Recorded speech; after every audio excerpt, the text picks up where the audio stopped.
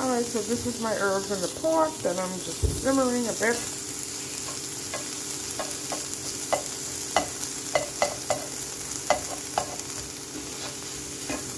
Simmer. I'm gonna let that just, go down a bit. Getting my garlic.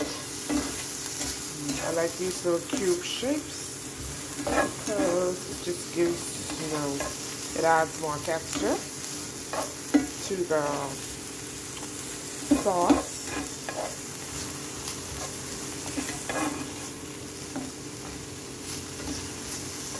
Gives it a more vibrant feel to it.